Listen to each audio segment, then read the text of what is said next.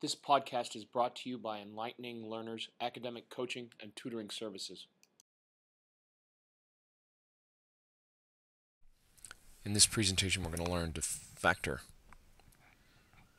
Guided questions. Make sure that these and all subsequent notes are presented in Cornell format with the questions on the left and the details on the right. Make sure that you include your summary at the end to illustrate what this section is about. Alright, so we want to factor. What it means to factor, it means to divide, to break down. How can we break this number down into all of its prime numbers? Well, I know that it's an even number, so I know that it can be divided by 2. So 2 is going to be a factor, and it's going to be 2 times 18. I'm going to continue that process until I get all prime numbers. 2 is a prime, so I'm going to circle it. It's going to come down towards the bottom. 18 can be broken down into 2, it's an even number, and 9. Well, 9 is also can be broken down, and both of those numbers are prime. 2 times 2 times 3 times 3, my factored numbers. Now if you think about it, I can make this any combination, and as long as I'm multiplying them all together, it'll work. This can be 2 times 3 is 6,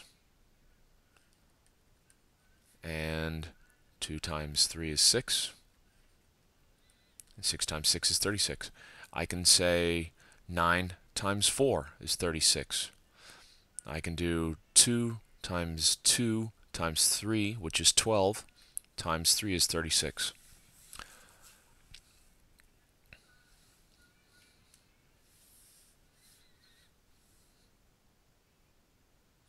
So once again, I know this is an even number. It's 2 and 12. This can be broken down into 2 and 6. 6 can be broken down into 2 and 3. My prime numbers are 2 times 2 times 2 times 3. Another way to say this is 2 to the third power times 3.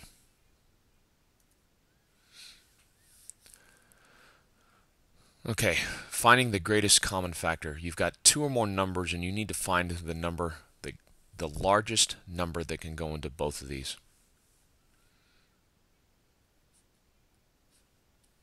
So this becomes 2 times 18, which becomes 6 times 3, which becomes 2 times 3.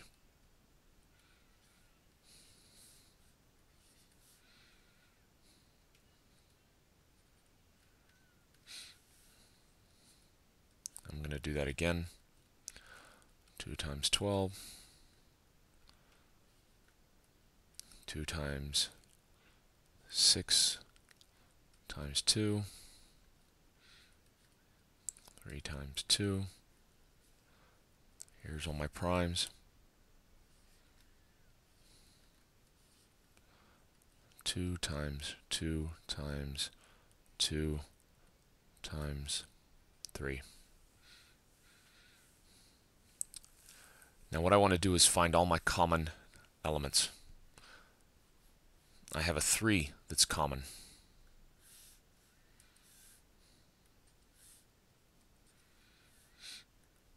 I have a 2 that's common. I have another 2 that's common. Well, and then I have another 3, but I don't have another 3 in here to be common with it. I have a 2 here, but I don't have another 2 over here. So these are all my common elements. When I multiply those all together, I get 2 times 2 times 3, or 12. The largest number that can go into 36 and 24 is 12.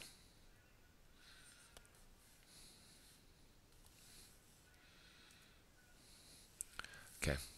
Just to illustrate, these are the numbers that we want to break our compound numbers down to.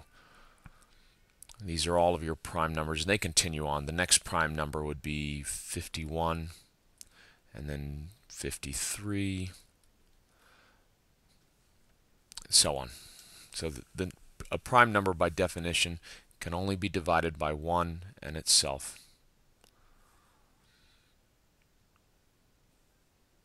So this is only 7 times 1. This is only 19 times 1. This is only 11 times 1. This is only 13 times 1, etc.